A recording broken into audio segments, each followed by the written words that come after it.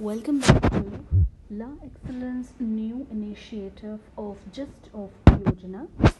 Now we are covering the Gist of Yojana for the month of November 2022, which covers Indian maritime. Yojana magazine is an important source of material for the UPSC exam.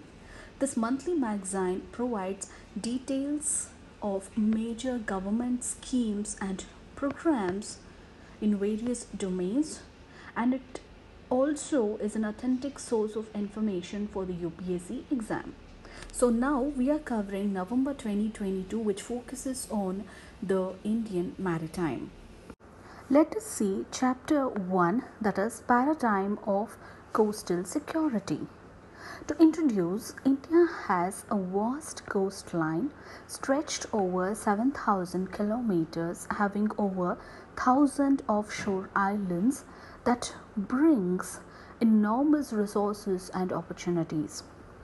The long stretch of shores has been a habitat of varied coastal communities as well as vegetation.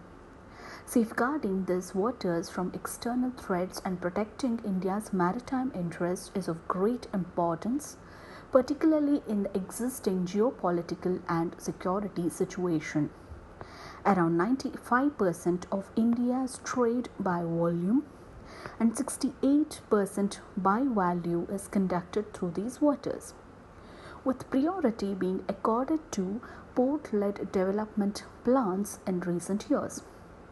The safety and unhindered continuity of maritime trade through a wide network of ships is also a primary national concern, as it directly impacts our economy. So if you see in the map, the states of West Bengal, Orissa, Andhra Pradesh, Tamil Nadu, Kerala, Karnataka, Goa, Maharashtra, Gujarat have the coastal stretches. So from Kutch to Cape Comorin and till Utkal Plain, we have a vast coastline. The coastline vulnerability. The coastal areas host major commercial cities and significant strategic and vital installations of defense, atomic energy, petroleum, and private ventures, besides 12 major ports and more than 239 non-major ports, which increases the coastline vulnerability. The geostrategic location of Indian Peninsula, if you can see here, it is located at a very geostrategic location. This poses typical oceanic challenges owing to the proximity to major international shipping lanes, hostile neighborhood sponsored cross-border terrorism, transnational maritime crimes like narcotics, weapon trafficking, human trafficking, etc., and dense fishing traffic around the Indian Cape. Increased oceanic traffic may translate into an increased likelihood of maritime incidents and challenges in the proximity of Indian coast. The use of sea routes by terrorists during the attacks of 26/11 highlighted the vulnerabilities of India's coastline and its security. The stakeholders in ocean governance, several agencies including the Indian Coast Guard, Indian Navy, Coastal Security Police, Customs, Fisheries, Port Authorities, intelligence agencies, and other central and state departments look after maritime security and governance.